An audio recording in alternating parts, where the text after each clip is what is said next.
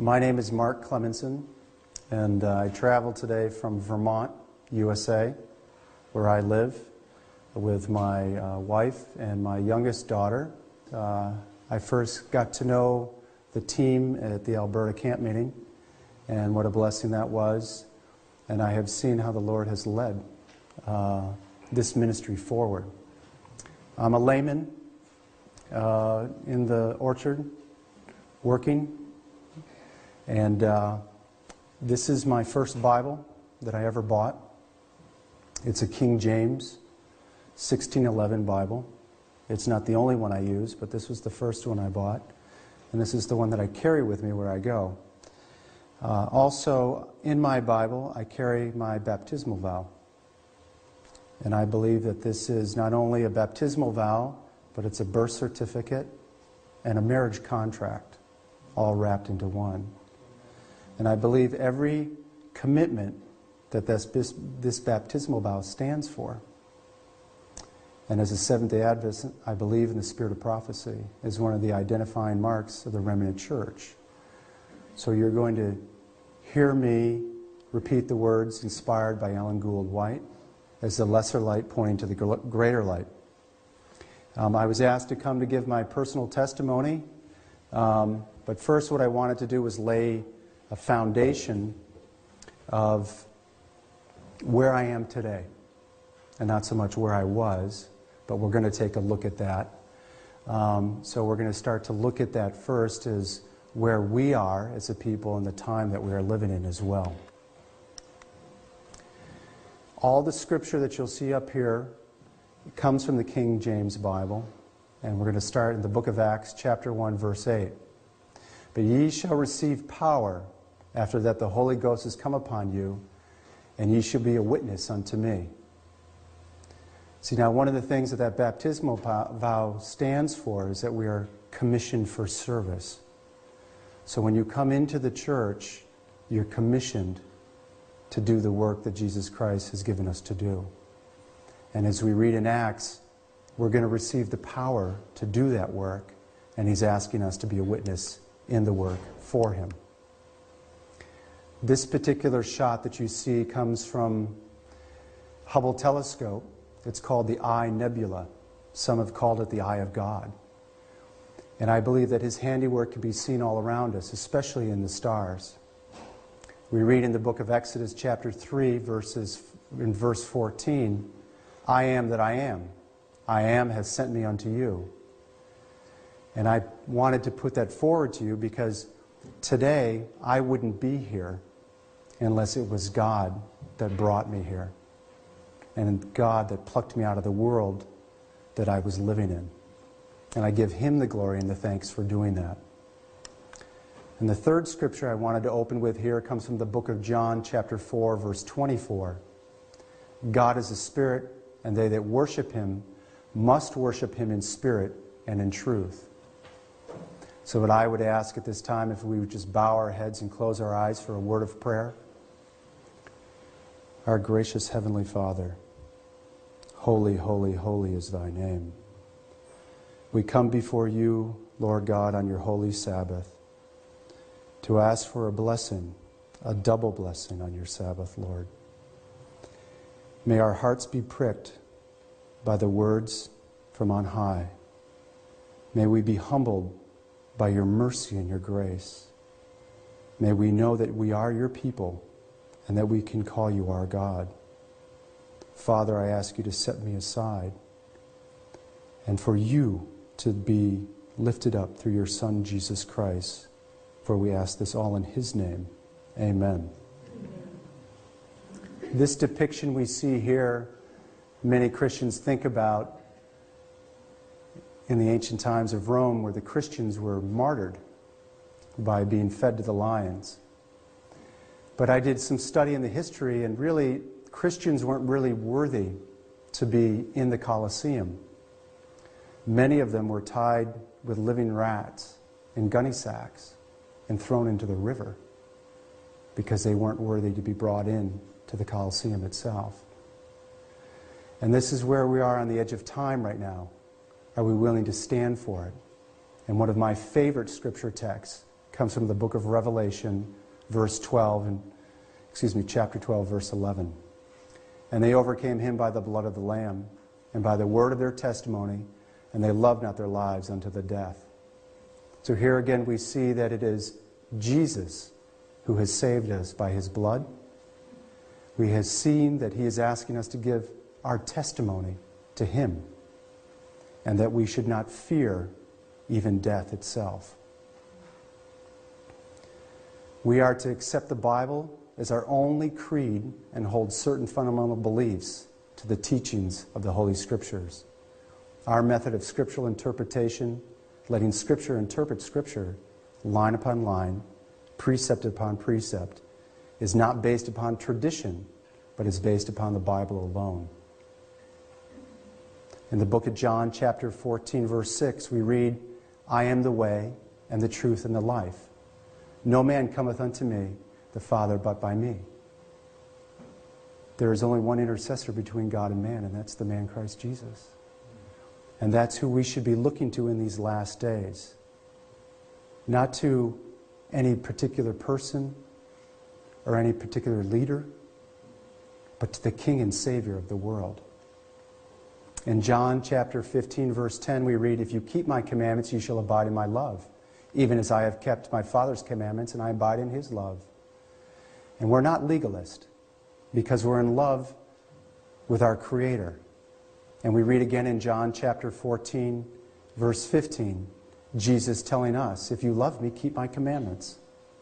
As I met a Baptist minister just 2 days ago, as I was doing outreach, and he was asking me about my faith as a Seventh-day Adventist, this was the scripture that I brought to him, that I'm in a love relationship with my Savior, and that is why I do what I do, by keeping his holy Sabbath day. And he did ask me to study with him, to understand more succinctly the Sabbath message from the Seventh-day Adventists. So I'm looking forward to that opportunity. But we have a wily foe, one that's about to destroy all of mankind if he could. Revelation chapter 12, verse 17 tells us, and the dragon was wroth with a woman, and went to make war with the remnant of her seed, which keep the commandments of God, and have the testimony of Jesus Christ. And where do we read in Revelation about the testimony of Jesus Christ? 19:10. Worship God, for the testimony of Jesus Christ is the spirit of prophecy. So here we find out that it is a dual relationship that we have with the prophets throughout time. And truth is going to continue to unfold, and light will get greater and greater as we get to the edge of time. And both in the Old Testament and the New Testament, the left and the right hand, we read in Joel and in Acts, and it shall come to pass afterward that I will pour out my spirit upon all flesh, and your sons and daughters will prophesy, and your old men will dream dreams, and your young men shall see visions. So as we found through the early church, with not only Ellen Gould White, but other of the early pioneers, that they were having visions. These will continue to grow and happen as we get closer to the end of time as well. And I know that some people that I've been close to are having these dreams and are having these visions. And we are on the cuspus, the tipping point of a tremendous, stupendous event that's about to take place in Earth's history, and all of the universe is watching. In 2 Timothy 2:15, we are told to study to show thyself approved unto God, a workman that needeth not be ashamed, rightly dividing the word of truth. And by the pen of inspiration, we read the Bible is the only rule of faith and doctrine. It is the chief cornerstone. Sister Whitehead told her people, if you had only studied the Bible, you would not need my writings. But I've only been in the church for the last 10 years. And so her writings have helped me to further understand more quickly and succinctly what was the Lord talking about to his people in the end of time. Only those who have been diligent students of the Scriptures and who have received the love of the truth will be shielded from the powerful delusion that will take the world captive. By the Bible testimony, these will detect the deceiver in his disguise. To all the testing time will come. By the sifting of temptation, the genuine Christian will be revealed. Are the people of God now so firmly established upon His Word that they will not yield to the evidence of their senses? Would they, in such a crisis, cling to the Bible and the Bible only? Satan will, if possible, prevent them from obtaining a preparation to stand in that day. He will arrange affairs as to hedge up their way, entangle them with earthly treasures, cause them to carry a heavy, wearisome burden, that their hearts may be overcharged with the cares of this life, and the day of trial may come upon them as a thief. How many people can relate to what she wrote there? Where you feel like the gerbil running on the wheel, constantly just trying to keep ahead of the little things in your life. And God's saying, let me take those burdens from you. And I've got some bigger things in your life that I want you to do. To step out of your comfort zone. To be a witness unto me. To go share the gospel in this last days of Earth's history. But as we learn in Matthew chapter 22, verse 14, for many are called, but few are chosen. So how do we know that we hear His voice? How do we know that we're able to step down into that raging river to cross over into the promised land? It is first us acting on that impulse that God gives us. We have to step forward in faith. We have to. We read here also, the Lord is testing His people to see who will be loyal to the principles of His truth. Our work is to proclaim to the world the first, second, and third angels' messages. In our duties, we are neither to despise nor to fear our enemies. Now listen to this statement, because we're going to come to it later. To bind ourselves up by contracts with those not of our faith is not in the order of God. We are to treat them with kindness and courtesy, those who refuse to be loyal to God, but we are never, never to unite with them in the counsel regarding the vital interest of His work. Never, never are we to unite with them that have not the light of the truth.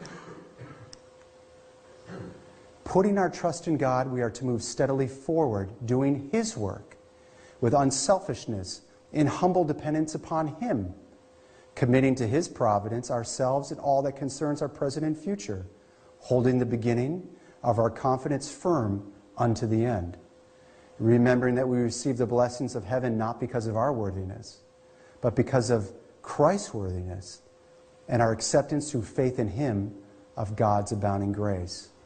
Counsels on Health, page 238.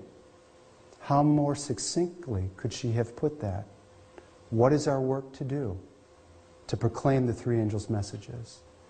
And it's not about us. It's about Him who gives us the power to do this. We read in John chapter 10, verses 27 through 30, for my sheep hear my voice, and I know them, and they follow me. And I give unto them eternal life, and they shall never perish. Neither shall any man pluck them out of my hand. My Father which gave them me is greater than all, and no man is able to pluck them out of my Father's hand. I and my Father are one. And I'm going to take the liberty to say no created being is able to pluck us out of the Father's hand as well. Though Lucifer would like to think that he could put that on us, but God has said, no, you're not going to be able to take him out of my hand. We can freely leave his hand, but he'll never let us go if we're holding on to him. In my life today, page 338, God has placed the promises in His Word to lead us to have faith in Him. In those promises, He draws back the veil from eternity, giving us a glimpse of the far more exceeding and eternal weight of glory which awaits the overcomer. And where do we read about the overcomer? In one of the two books that Ellen White pointed to, which is the bread and the blood, Daniel and Revelation. So here we find in Revelation 2:7, he that hath an ear, let him hear what the Spirit saith unto the churches. To him that overcome, I will give to eat of the tree of life, which is in the midst of the paradise of God. And again in Revelation, we read in chapter 3, verse 5, he that overcometh, the same shall be clothed in white raiment, and I will not blot out his name out of the book of life, but I will confess his name before the Father and before the angels. As a brother and I were talking about this morning, how is he going to make that happen and a universe that will be watching to that single event when God himself confesses one individual in front of the whole host of heaven. Will time and space fold on itself so that person will be seen and recognized in front of God in the courts? And how we'll be able to throw ourselves at his feet and give him the glory for the mercy that he's given to us. And lastly, in Revelation 3:12, him that overcometh will I make a pillar in the temple of my God, and I will write upon him the name of my God, which is New Jerusalem, which cometh down out of heaven from my God, and I will write upon him my new name. And we're told also that we're going to get a new name, right? That it's written in a white stone, and that no one else in the universe will have that name. So when he speaks that one name, he's speaking only to you. That one name given to you in a white stone to represent the purity and the righteousness of Jesus Christ, who is the stone, the chief cornerstone of our faith. In Christ's Object Lessons, in page 125, we read, all who receive the gospel message into the heart will long to proclaim it. The heaven-born love of Christ must find expression. Those who have put on Christ will relate their experience, tracing step by step the leadings of the Holy Spirit. They're hungering and thirsting for the knowledge of God and of Jesus Christ, whom he has sent, the results of the searching of the Scriptures, their prayers, their soul agony, and the words of Christ to them, thy sins be forgiven thee. It is unnatural for any to keep these things secret, and those who are filled with the love of Christ will not do so. In fact, we're told that if we try to, it actually will be a detriment. We will be quenching the Spirit of God if we tried to hold back what he's trying to pour out of us to those people we meet.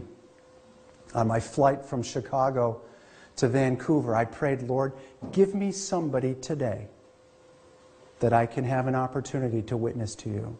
And as I was working on my presentation, I made sure I just had my laptop turned just a little bit enough so the person next to me could see what I was working on. And he didn't strike up a conversation with me.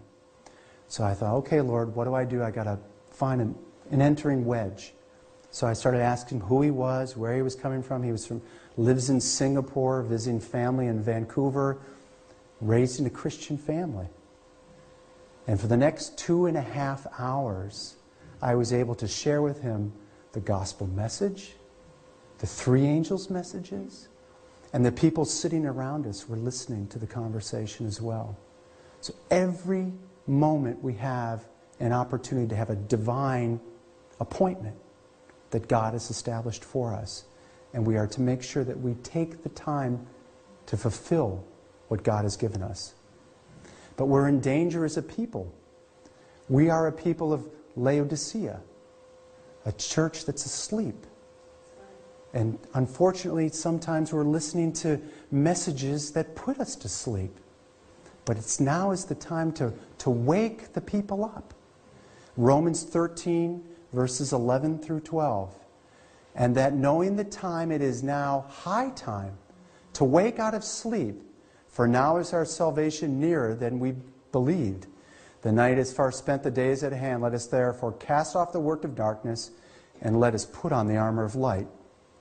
And as I'm going to talk about here a little bit more as we get into the testimonial experience when I first came into the truth, we are in a deep spiritual warfare, brothers and sisters. And some of us are going to have much more conflict because of where we came from. But eventually we're all going to be standing toe-to-toe with the beast and his image. And we're going to have to be able to fight the good fight of faith by putting on the armor of light, which is what? Christ's righteous robe. That's what it is. But it does not release us from the warfare that we're going to be in. Our high priest stands right now in the Holy of Holies, interceding for us as a people. He's mixing our prayers with the incense and laying them before his Father right now. But very soon, and we don't know when, he's going to take off his priestly robe. And he's going to say, it's finished. And everybody will be sealed at that moment in time. And there will be no turning back the pages. We read in early writings, as the ministration of Jesus closed in the holy place and he passed in the holiest and stood before the ark containing the law of God, he sent another mighty angel with a third message to the world. A parchment was placed in the angel's hand, and as he descended to the earth with power and majesty, he proclaimed a fearful warning with the most terrible threatening ever born to man. This message was designed to put the children of God upon their guard by showing them the hour of temptation and anguish that was before them. Said the angel, they will be brought into close combat with the beast and his image. Their only hope of eternal life is to remain steadfast. Although their lives are at stake, they must hold fast the truth. When I was a young man growing up in high school and junior high, I was a gifted athlete.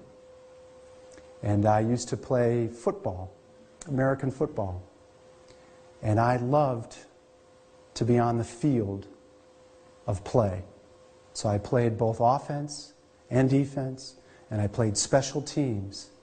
I never wanted to be on the bench. Never. And now we're in our final moments of time, and there's a warfare on the field, and the Lord is looking at the bench, and he's saying, who's going to get into the game and finish this game with me?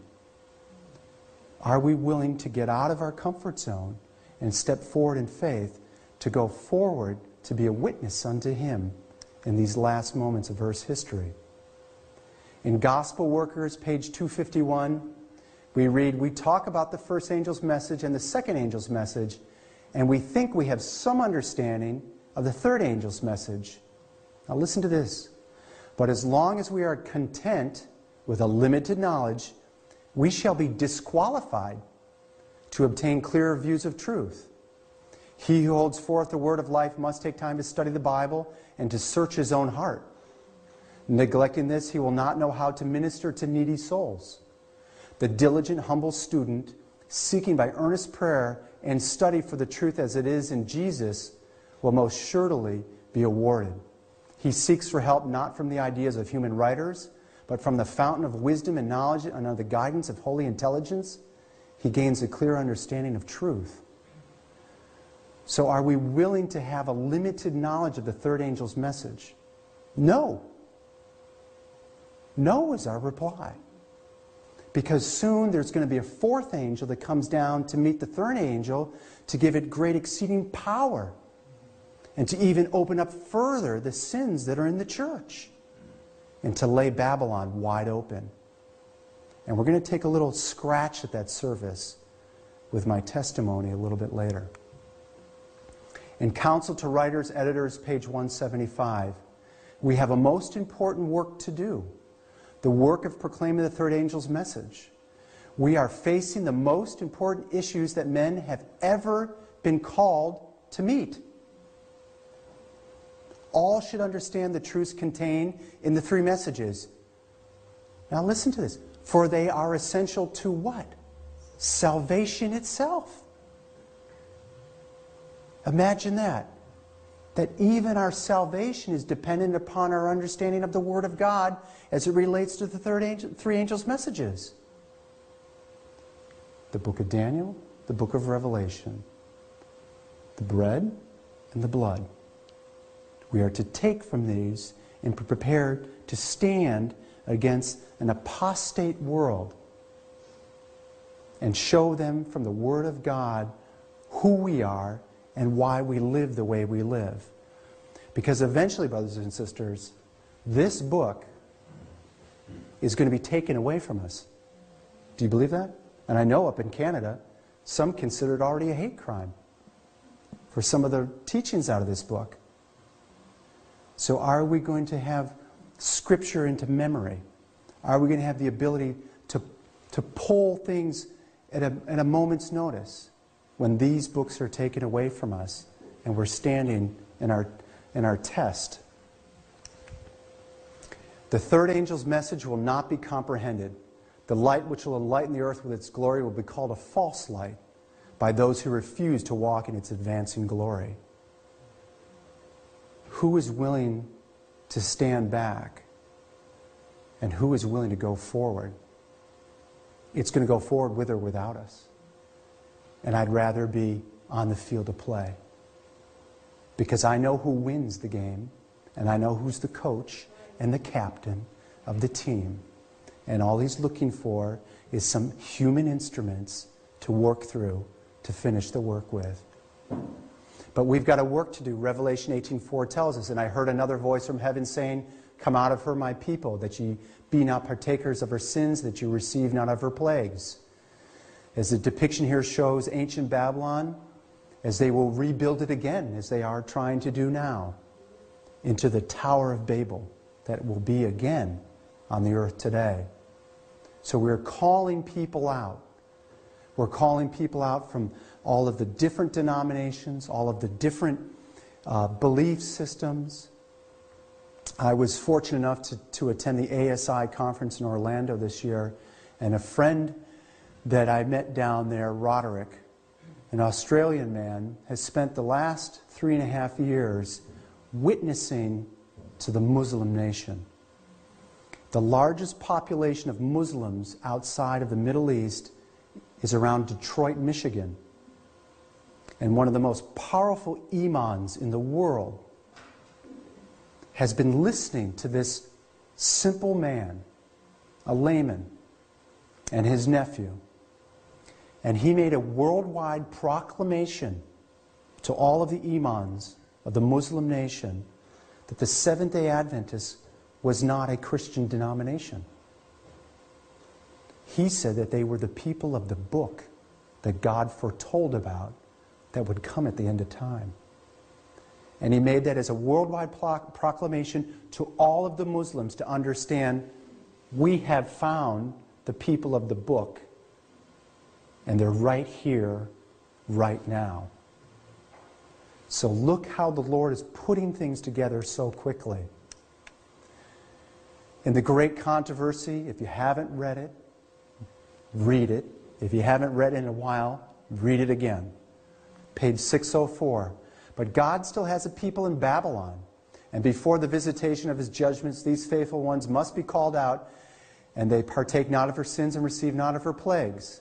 Hence the movement symbolizing the angel coming down from heaven, lighting the earth with the glory and crying mightily with a strong voice. And I underline this, announcing the sins of Babylon. The secular world's doing a better job than God's last day people doing this. In connection with the message, the call is heard, "Come out of her, my people." These announcements, uniting with the third angel's message, constitutes the final warning to be given to the inhabitants of the earth. I believe we are at the moment in time that the Lord is ready to pour out that fourth angel's power to us to meet the third angel's message. And again in Great Controversy, page 606, thus the message of the third angel will be proclaimed as the time it comes to be given with the greatest power. The Lord will work through humble instruments, leading the minds of those who consecrate themselves to his service. The laborers will be qualified rather by the unction of his Spirit than by the training of literary institutions. Men of faith and prayer will be constrained to go forth with holy zeal, declaring the words which God gives them. The sins of Babylon will be laid wide open. The fearful results of enforcing of the observance of the church by civil authority, the inroads of spiritualism, the stealthy but rapid progress of the papal power, all will be unmasked. By these solemn warnings, the people will be stirred. Thousands upon thousands will listen who have never heard words like this. And in fact, Sister White writes that the message is to go back to the eastern United States, and she kept saying, repeat the message, repeat the message, repeat the message. And I feel fortunate that I am alive and living in the Northern New England Conference of Seventh-day Adventists, and I live just down the road from the William Miller Farm where it all began. And I'm so thankful that I'm living here in this part of time to be a partaker with him. And we see through this illustration, it's a threefold union that's taking place. And again, the great controversy, page 588, through the two great errors of immortality of his soul and Sunday sacredness, Satan will bring the people under his deceptions. While the former lays the foundation of spiritualism, the latter creates a bond of sympathy with Rome. The Protestants of the United States will be the foremost in stretching their hands across the gulf to grasp the hands of the Roman power. And under the influence of this threefold union, this country, the United States, will follow in the steps of Rome in trampling on the rights of conscience. Now, it's interesting to note that there are only 3 city-states in the world.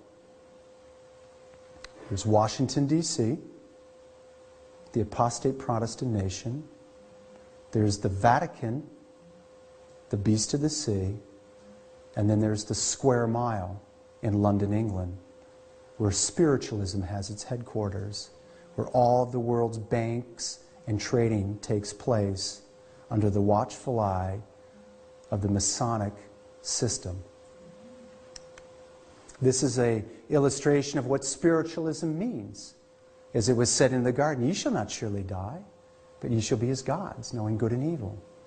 So around and around in reincarnation on the wheel of life, the soul does not die, but it keeps ascending and transcending through the spirits.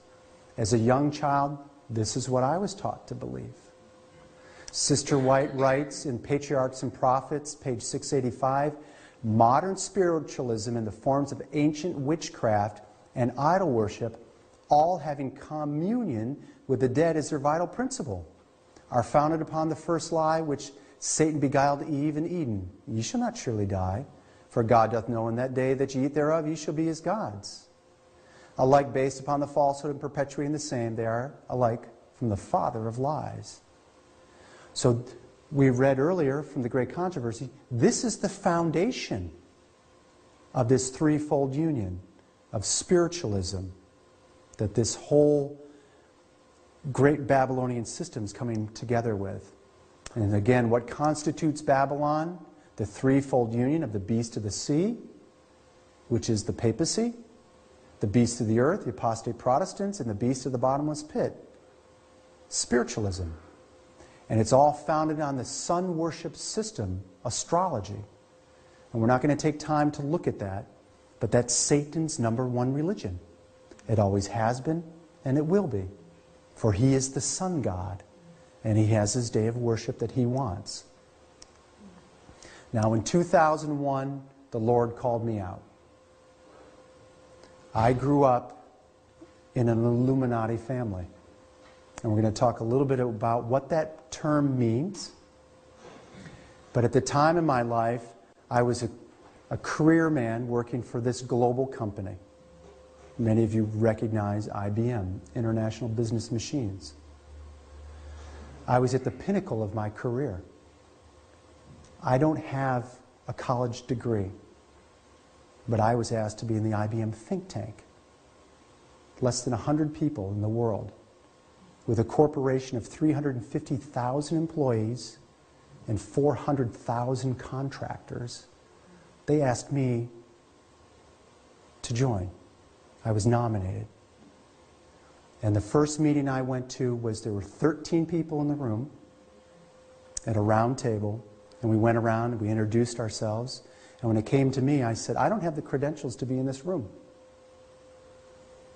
And they said, "No, Mark, you've got a gift that we need to tap into, because we're going to bring this company into the new millennium. And we need your abilities to help get this message out." See, now under the sign of astrology, I was an Aquarian, which is the bringer of knowledge. And so I was being groomed to be one to bring knowledge. But I ended up at this place, with the William Miller Farm. So I was working in New York City, and through a friend of my father, I bought a camp in upstate New York. And I would travel sometimes, and I would go by this little sign on the road, William Miller Farm. And the reason why I recognized it was because I was starting to read about God and Adventism. I had a gentleman, Bobby Richardson, and Bobby and I just reconnected recently in the last couple months from almost 11 years ago.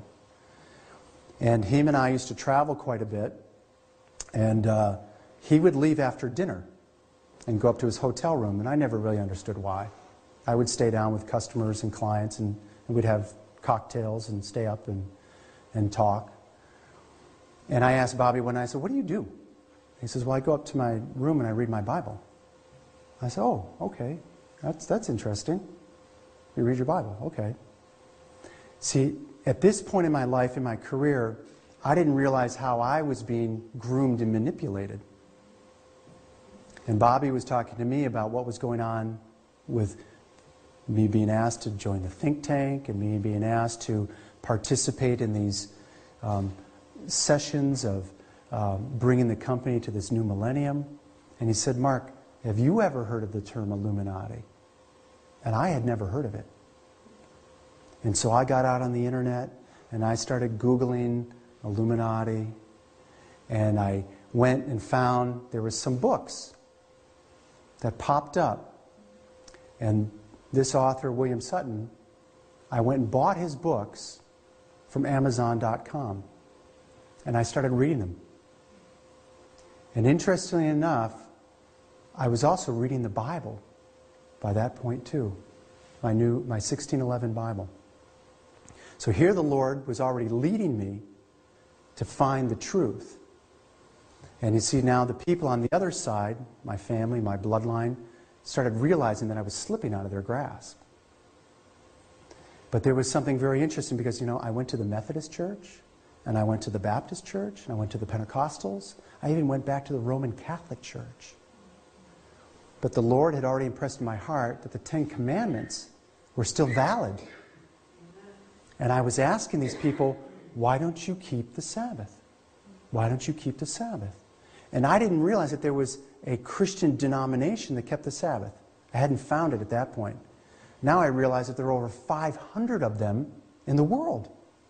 And the Seventh-day Adventist is only one of those 500. So these books pointed me to the truth. And so I looked in who was the publisher of the book, and I called the publishing house, and they were in upstate New York.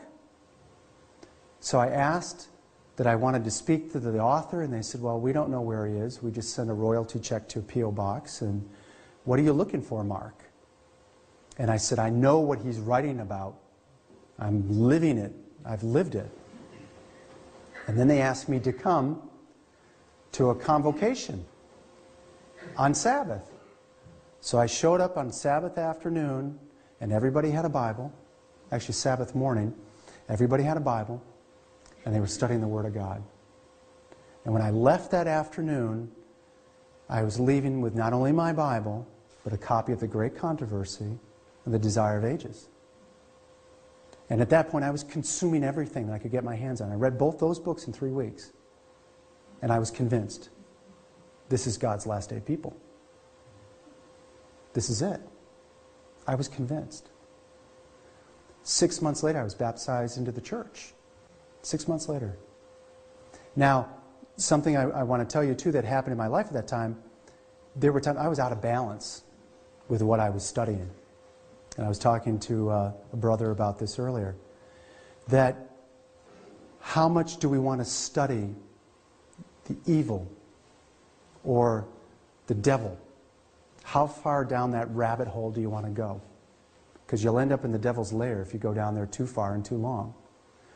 So I had to rebalance my life and make sure that Christ was first and foremost. But I was ready to peel that onion layer back. And the Great Controversy said, lay the sins of Babylon wide open, Mark. Now, as an Adventist, I was starting to get publications, and there was a magazine, some of you may get it, Adventist Review. You've heard of that? And I was astonished by this article that I found in the Adventist Review magazine. And it says, Salvation Army Adventist theologians meet in dialogue. Now, see, when I read the article, it's very difficult to see, but I underlined it at the very bottom here. It talks about the founders of the Salvation Army, Catherine and William Booth. You see, and I had a little history about that family that the Adventists didn't know about, because William Booth adopted my grandfather. And there was another side of William Booth that the world didn't know about. Now, remember earlier where we read, never, never to unite with those? We are to treat them with kindness, but we are never, never to unite with them in God's work.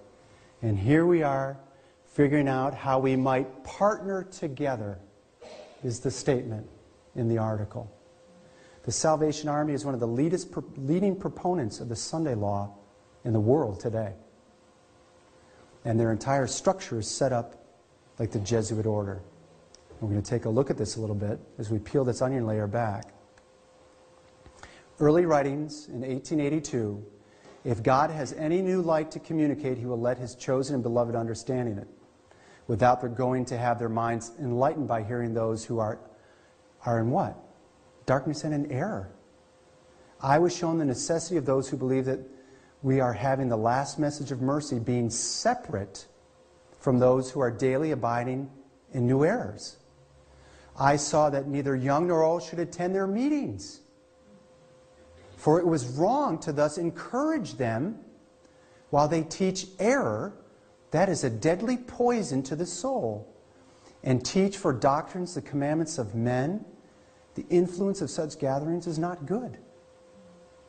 So she went further to said what? Don't even touch the unclean thing. Amen.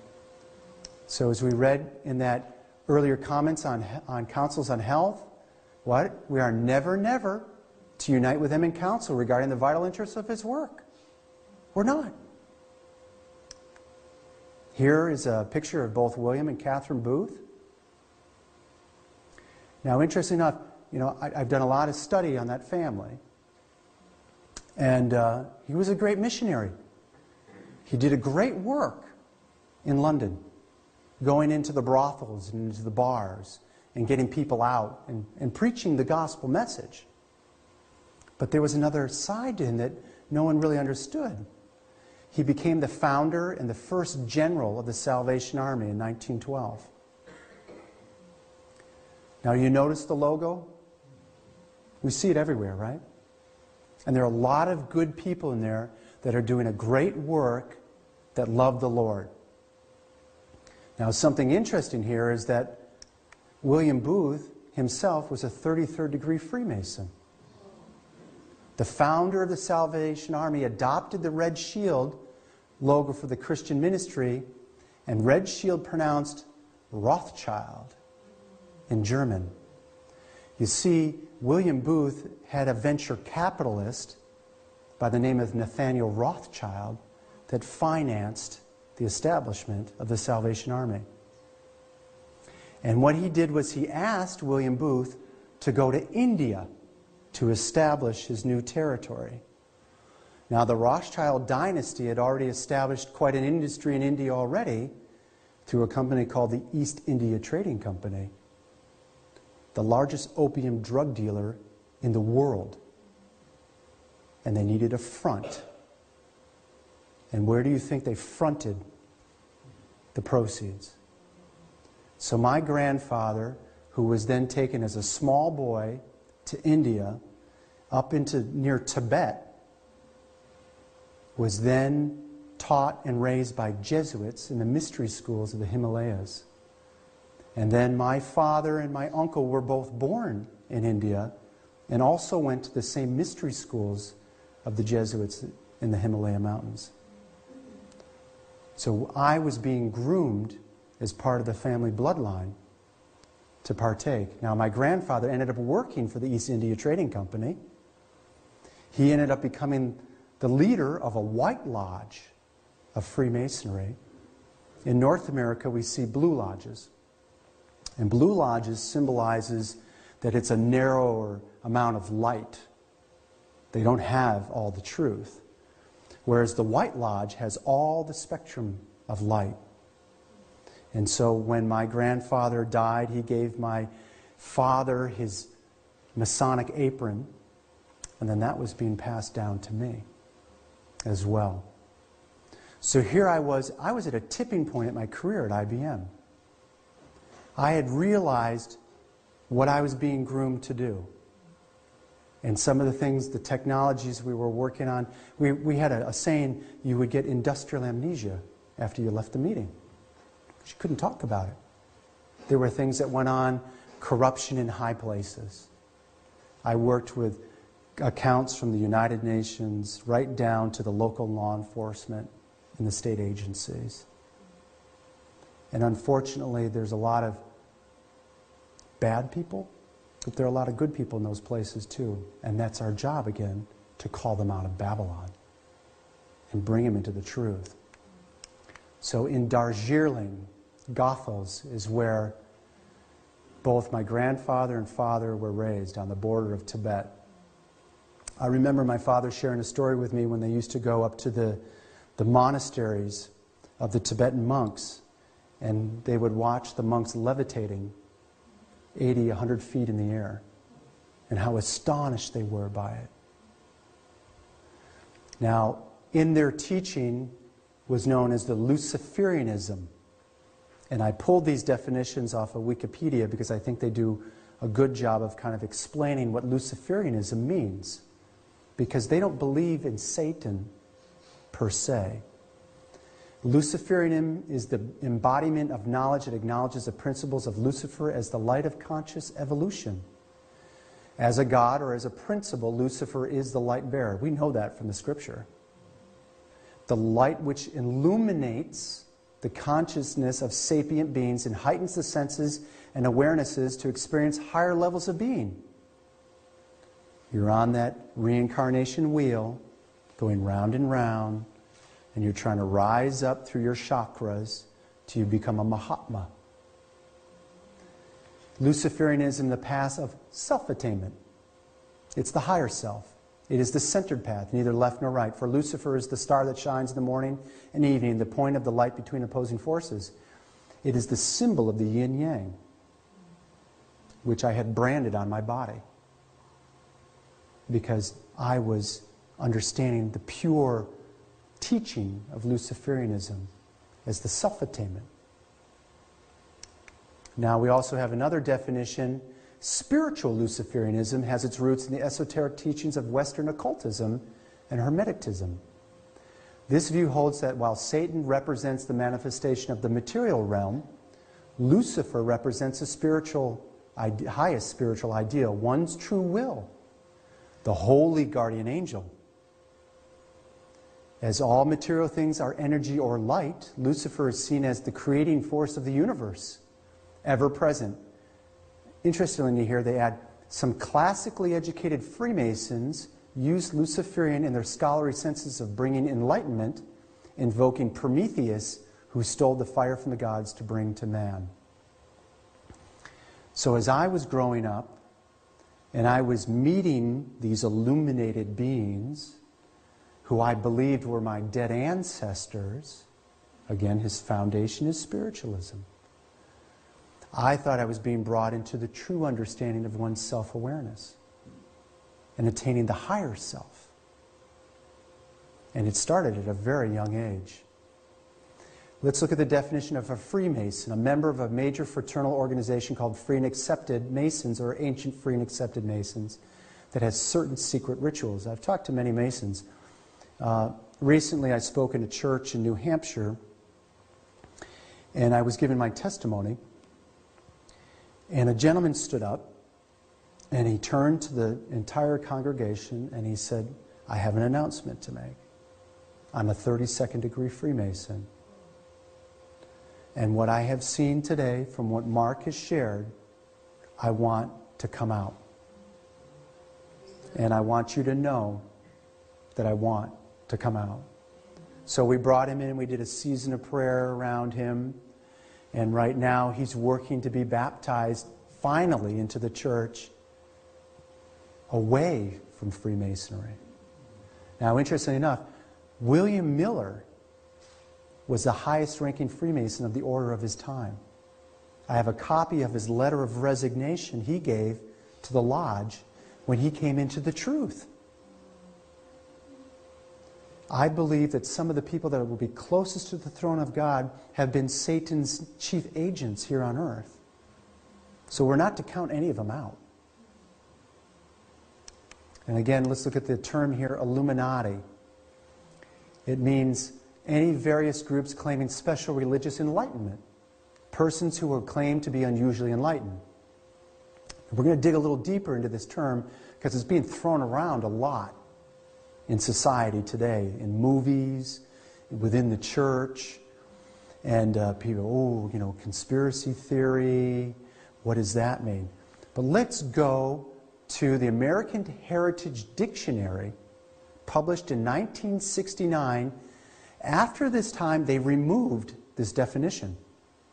They removed it. It says that the Illuminati are persons claiming to be unusually enlightened, which we read in Webster's dictionary. But it goes on to say persons regarded as atheist. We know about them with the 1798. Libertarian. Radical Republicans. They were involved down in America with the 14th Amendment. And then it goes on to call them encyclopedists, Freemasons, and Jacobins. So the Illuminati is a cell of Freemasonry itself. And I'm going to show you from their own writings. Even George Washington stated publicly in 1798, that's an important date for us as Adventists, that he acknowledged that Illuminati activity had come to the U.S. He stated, "It is not my intention to doubt the doctrine of the Illuminati and the principles of Jacobinism had spread to the United States. On the contrary, no one is more satisfied with the fact than I am." You see, in 1798, Napoleon Bonaparte, in the Reign of Terror, exiled the Pope, right? And we're not going to study this in detail, but Napoleon and all of his brothers were Freemasons.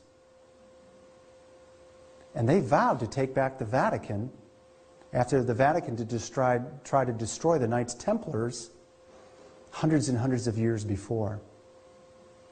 And so now we have the Masons in the Vatican from 1798, and then in I believe it's 22, they reinstate the Jesuit order.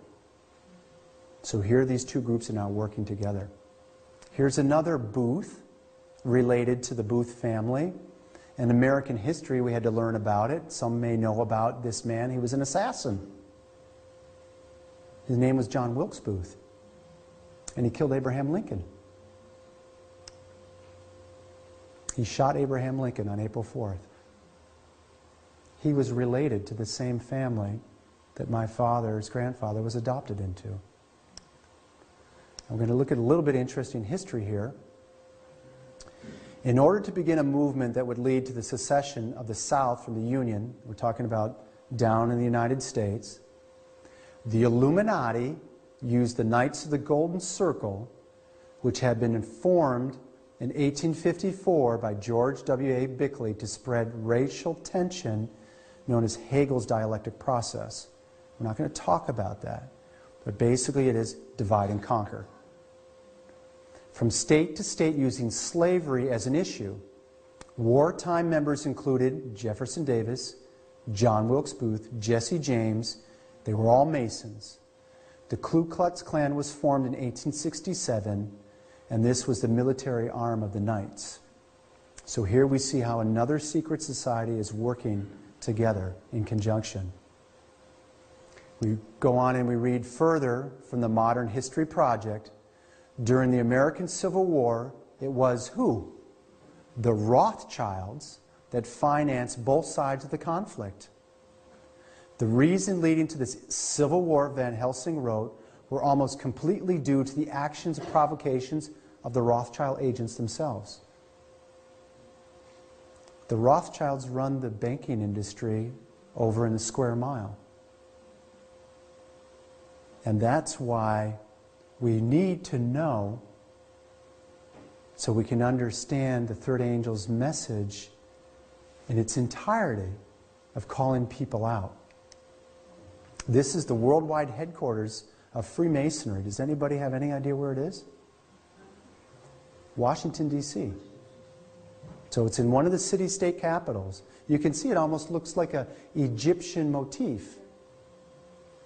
And interestingly enough, this is located 13 blocks north of the White House. And that's very important in the occult world. We're not going to spend time on that. But even Washington, D.C. itself is laid out in a giant Masonic grid pattern as they were preparing the United States to be the new Atlantis, as we're coming into the dawning of the new age, as they're trying to reinstate Atlantis again. So the main library of the Supreme Council, 33rd degree of the ancient accepted Scottish Rite of Freemasonry, the Mother Supreme Council of the World, Washington, D.C., is dedicated to the Confederate General Albert Pike, the KKK's chief justiciary. And in this Masonic temple, the Albert Pike Memorial Room inside the Supreme Council, 33, which is again located 13 blocks directly north of the White House in Washington, D.C. Now, I met a family whose husband was a 32nd degree Freemason, a Shriner. And so when you go to become a 33rd degree, you go here. This is the only place you go in North America. And it's an honorary rite. And he was brought into this room, waiting room, with other candidates. And individually they're brought out in front of a host of people. And they asked them, who are you willing to submit your oath to? And he didn't know what the answer was. So they shoveled him back into the waiting room. And at this time, his family was outside praying for him to get out. He turned to the man next to him and he said, who am I swearing an oath to? And the man said, to Lucifer. And he got up and walked out and resigned from the lodge. Now we can actually find here in Isaiah 14, chapter 14, verses 12 through 14, how art thou fallen from heaven, O Lucifer, the son of the morning? How art thou cut down to the ground, which did weaken the nations? For thou hast said in thy heart, I will ascend into heaven, I will exalt my throne above the stars of God. I will also sit upon the mount of the congregation in the sides of the north. I will ascend above the heights of the clouds. I will be like the Most High. Because it's all about self-attainment. And we're going to peel this onion layer back a little bit, and we're going to look at some characteristics in the Bible itself of what I call the children of disobedience. Sister White wrote, those who stand under the bloodstained banner of Prince Emmanuel cannot be united with Freemasonry or with any secret organization. The seal of the living God will not be placed upon anybody who maintains such a connection after the light of truth has shone upon their pathway. Christ is not divided, and Christians cannot serve God and mammon. The Lord says, come out from among them and be ye separate, and touch not the unclean thing, and I will receive you, and I will be a father unto you, and ye shall also be my sons and daughters, saith the Lord Almighty. So here again, touch not the unclean thing. Come out. In fact, she went on to say that those who stay in this connection will lose their soul. Plain and simple. Lose their soul. If you remember any text from the Spirit of Prophecy tonight, try to keep this one. Because this is the tipping point of where we're at. A power from beneath is working to bring about the last great scenes in the drama. Satan coming as Christ and working with all deceivableness of unrighteousness in those who are binding themselves together in secret societies. So when church leaders or church elders say to me, that's conspiracy theory, those are opinions, I can go to the Spirit of Prophecy and say, see what Sister White wrote? And she said in other writings, if we are to study the mystery of iniquity, we will study the secret societies. And that will unfold it even further by doing that. Matthew 6:24, no man can serve two masters, for either he shall hate the one and love the other, or else he will hold to the one and despise the other. He cannot serve God and mammon. So here we see this battle, especially over money. Power we give to money and currency. And in 1 Timothy 6:10 it says, for the love of money is what? The root of all evil, which while some coveted after, they have erred from the faith and pierced themselves through with many sorrows. When are we going to be cut off? Soon. I believe soon. I believe that we're living at the very time of the close of probation. I believe that we are going to see the close of probation very shortly. In the United States, we have a system called the Federal Reserve. And for some of those who know, it's not a federal agency at all. It's a private bank. 51% shareholder is the House of Rothschild. And in their communique, one of the statements was, permit me to issue and control the money of a nation, and I care not who makes its laws. They went on to say in a communique written in 1863, the few who understand the system will either be so interested in its profits and so dependent upon its favors, there will be no opposition from that class, while on the other hand, the great body of people mentally incapable of comprehending the tremendous advantages will bear its burden without complaint, and perhaps without suspecting that the system is inimical, hostile to the best interest. The goyim, the little people, as the BP executive said, the little people, they'll bear the brunt. And boy, we're going to bear it, that's for sure. But we've got to remember, who are we going to serve? Lord Jesus Christ? Or are we going to serve the world? These three symbols represent the Masonic apron, which when I was given my grandfather's Masonic apron, it had 3 solar bursts on it because they have a, what you would call a counterfeit to the triunion Godhead. And then the clasp that held this apron, which you see in the top corner, is the Illuminati symbol of the serpent eating its tail. That ye shall not surely die, but ye shall be as God. So I had the 3 solar bursts, and then the clasp which closed it. And then below is my family's crest, which actually sits on the Vatican floor, because I'm a descendant of Pope Clement of over 700 years ago.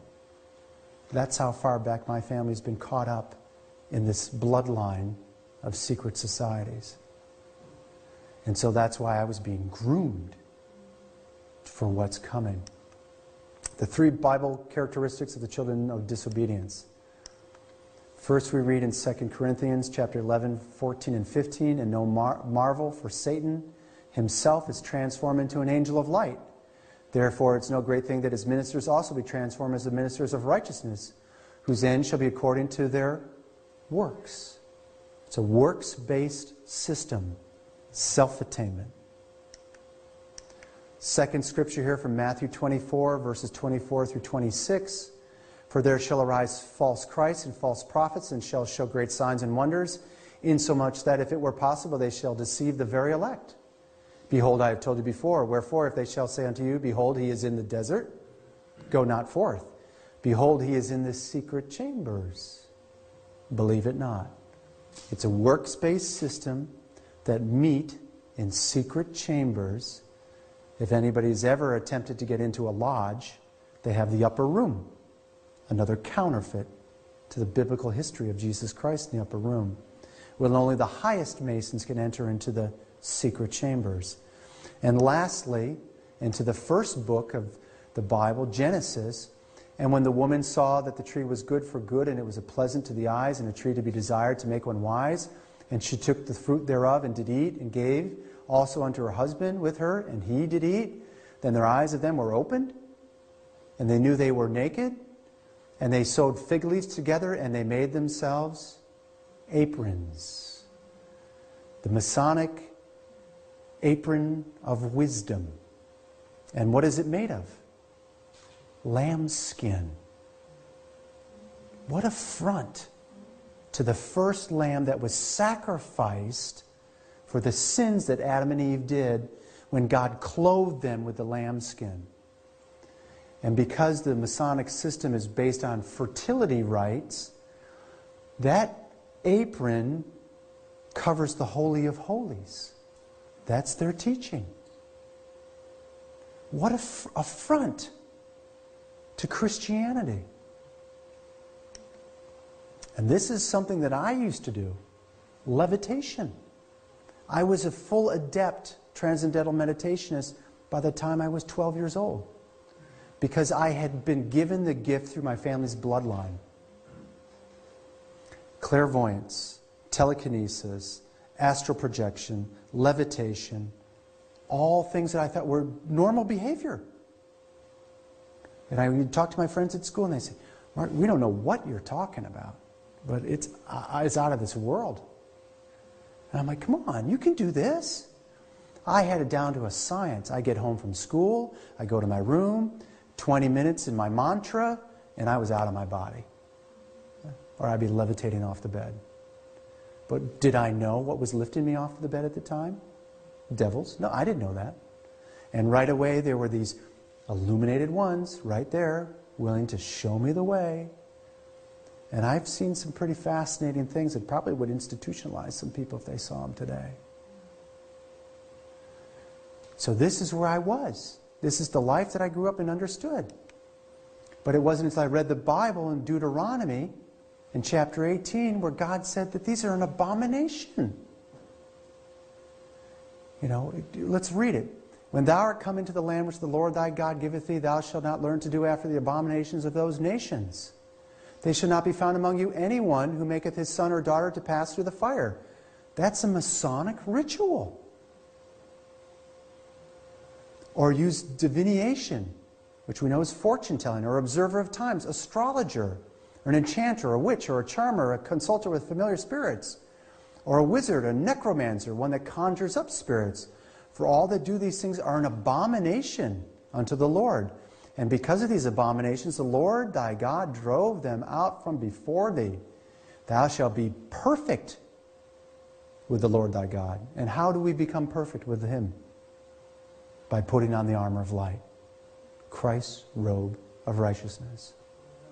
And everything is blotted out. But that robe of righteousness is also our armor for spiritual warfare. Chapter 16:26 of Matthew, "For what is a man profit if he shall gain the whole world and lose his soul? Or what shall a man gain in exchange for his soul?" So here I was at the tipping point in my life. I'm on upstate New York. I'm in this camp that I bought from a friend of my father's.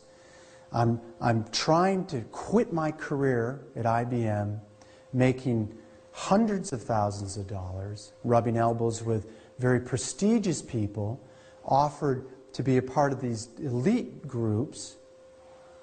And I'm wrestling with this and wrestling with this. And where I'm standing on the back of the house, there was a lake and the river that came down where the lake joined. And right across it was the intelligence center for the state police barracks and the Department of Environmental Conservation, forest rangers, which actually have more authority than the state police in the States. And it's about midnight, and I see all this activity going on. And so I go and grab a pair of binoculars, and I look out and hear all these guys. Full regalia, Masonic aprons on. And I'm like, "Lord, what have I got myself into?" And so I'm standing there on the deck, and I'm panning. And all of a sudden I stop, and I'm looking, and there's a pair of crosshairs looking down my scope. I'm looking into his scope, and he's got a rifle pointed at my head. So I wave, and he nods back at me, and I drop to my knees. I said, "Lord, I don't know what to do. What am I to do? This is in the middle of nowhere. And it's a dark, dark county, completely under their control. And I realize they're not on the other side of the lake anymore. Well, they're coming around. They're coming for me. And I'm praying, Lord, what am I going to do? What am I going to do? This is it. And a small, still voice, Mark, take your shoes and socks off and go outside and tell them you belong to me. Okay, Lord. Okay. So I took off my shoes, I took off my socks, I jumped off the back of the deck, I'm walking out into the woods, and next thing I'm standing in front of this thing, 20 feet tall, in front of me. The God of the dead, the Lord of the underworld, Anubis. And next to him, he's stacking souls wrapped in gunny sacks with their eyes cut out, tied up, wriggling. And he's talking to me, saying, I've already got your soul, Mark. And next thing I know is I look at him and I say, you can have my body, but you can't have my soul. I've given it to the Lord. This thing vanishes. These men around me are all backing away. And then this small, still voice says, Mark, go inside. This is not your battle. So I go inside, went to bed, got up the next morning, went into town, saw some of the men in the diner, asking me how I slept that night. I said, I slept great. Thank you very much. Got a phone call from my oldest friend, my father. And he said, if you get out from behind his shadow, you'll end up with a bullet in your head. I'm telling you as your father, we can't touch you. Don't get out from behind his shadow. It's been a long time since my dad and I reconnected after that. And I still pray for him because he's been totally deceived by this system. Totally deceived. Sister White writes about, as we near the close of time, there will be greater and still greater external parade of heathen power. Heathen deities will manifest their signal power and will exhibit themselves before the cities of the world. And this delineation has already begun to be fulfilled. By a variety of images, the Lord Jesus represented to John the wicked character and seductive influence of those who have been distinguished for the persecution of God's people. She went on to write in manuscript releases, all need wisdom carefully to search out the mystery of iniquity that figures so largely in the winding up of Earth's history. God's presentation of the detestable works of the inhabitants of the ruling powers of this world who bind themselves together into secret societies and confederacies. Not honoring the law of God should enable the people who have the light of the truth to keep clear of these evils. More and more will false religionists of the world manifest their evil doings, for there are but two parties, those who keep the commandments of God and those who war against God's holy law. It's going to be totally black and white pretty soon. Totally black and white. I wanted to throw this in here quickly. The altar to Hermes, which is in the United Nations meditation room. The altar to Hermes. The word Hermes means son of Ham. And where do we know about Ham? He was a son of Noah. Ham had 3 sons, Ham, Shem, and Japheth. We're told that Ham got drunk, slept with his father. Ham begot Cush, and Cush begot Nimrod. Cush was the ringleader, Nimrod was the tool. And we read in the Masonic teachings, you can't see it here very well, that Nimrod, the king of Babylon and Assyria, it had been attributed the first organization of fraternity of craftsmen to him, and saying that he gave a charge to the workmen whom he has assisted, the king of Nineveh, in the building of cities. Nimrod is considered the first master mason. It's to him they point to. And what did Nimrod do? He snubbed his nose at God. Just like they're snubbing the nose at him today. Revelation 3:20, behold, I stand at the door and knock. If any man hear my voice and open the door, I will come in and sup with him, and he with me. He's knocking at all of our hearts. And I think that at least one person in your life, either you're going to meet or you already know, that is either deceived or lost in this system, needs your prayers, needs the truth, and needs to see Christ's character revealed in you so that we can pull them out of Babylon. The reason why the Lord told me to take my shoes and socks off, I didn't realize this until I read this later in Exodus chapter 3, verse 5. And he said, draw not nigh hither, put off thy shoes from off thy feet, for the place where thou standest is holy ground. For you are standing is holy ground. So here is my God interceding on my behalf and saying, he's mine. He's not yours. He's mine. I owe him everything. Am I willing to die for him as a witness? Only he knows. This testimony has touched many lives over many years and has brought some great persecution in my life too. And I'm telling you, don't be afraid. For perfect love casts out all fear. Amen. God is looking for a people who are willing to stand for truth. You see, there's the battlefield, not so much the analogy of the game anymore. There's the battlefield.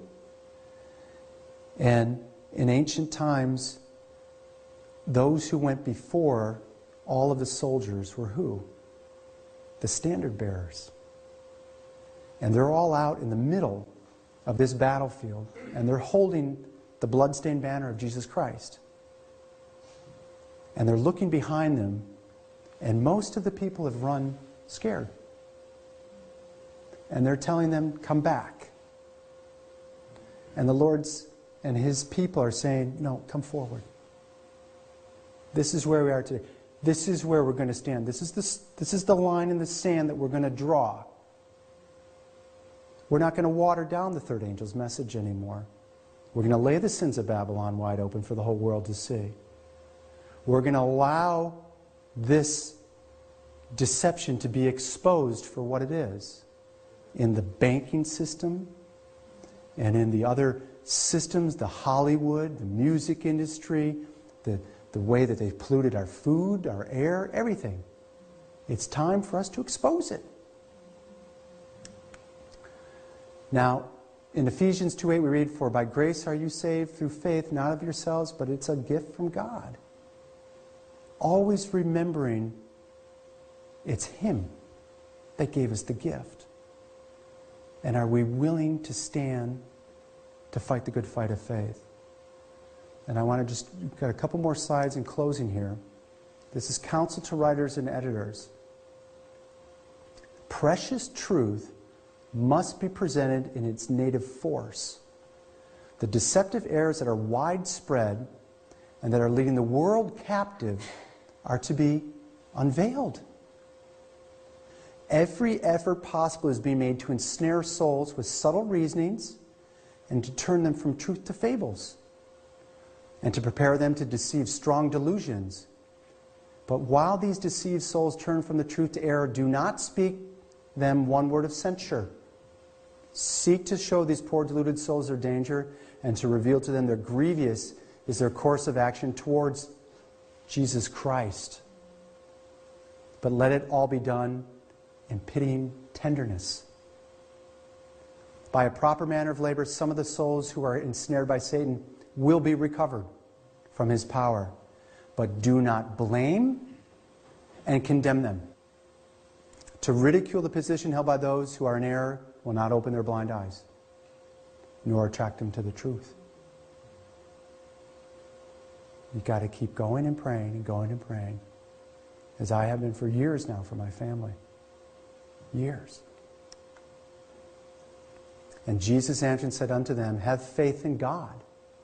For verily I say unto you, that whosoever shall say unto this mountain, be thou moved, be thou cast into the sea, and shall not doubt in his heart, but shall believe that these things which he saith shall come to pass, he shall have whatsoever he saith. It's a promise. That's a promise. As my older daughter came in the church, was baptized, and left a year later, he's promised me, though, she's going to come back. And I cannot doubt his promise. And our high priest is telling us, 1 Peter 2:9, but you are chosen as what? A generation, a royal priesthood, a holy nation, a peculiar people, that he hath showed forth the praises of him who hath called you out of the darkness into his marvelous light. We are his peculiar people, living on the tipping point of a stupendous crisis. And are we willing, again, to fight the good fight of faith? My people are destroyed for a lack of knowledge. And if you read on, it says because of the lack of the knowledge, even in the commandments themselves. You know, I hear in Adventist circles, we get so hung up on the fourth commandment. And we haven't even gotten through the second. You call yourself a Christian? I was talking to a brother today. If your family and your friends don't recognize you as a Christian, you're probably not a Christian. So calling yourself one is blaspheming God. And I think if we were to look more at the second commandment, the fourth would come very easily into the mix. It would be by our nature. And lastly, as we close with the Revelation 12:11 and Daniel standing in the lion's den, what a spectacular testimony he is to give to all of us about the angel that came down and closed the mouths. What a man of faith. What a man of faith. So are we to overcome by the blood of the Lamb? Who? Satan. And by the word of our testimony. And love not our lives unto the death. I want to make an appeal. Anybody tonight who is willing to go and find somebody that they know that's lost in this system, this week, coming up, not next week, not down the road, this week, you're going to call them, you're going to go to their home, and you're going to tell them how much you love them, and how much you want them to know how much you love them, and you're going to put them in your prayer life, and you're going to make sure that you believe the promise that they're going to be brought into the kingdom of God. I want you to raise your hand. Amen. Let's close with a word of prayer.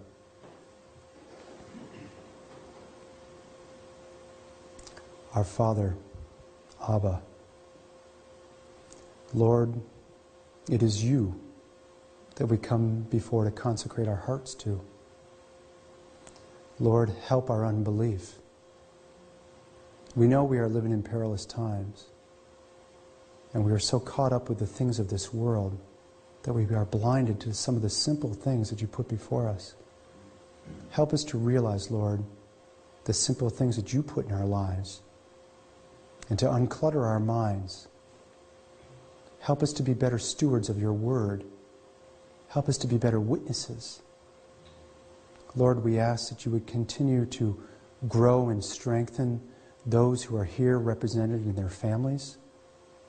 Bind them together, Lord, in the love that you showed to us through the sacrifice of your Son, that we may come to realize in our finite minds just a taste of that love that you have for us, that we may share it with somebody else. We praise thee and we thank thee in Jesus' holy name. Amen.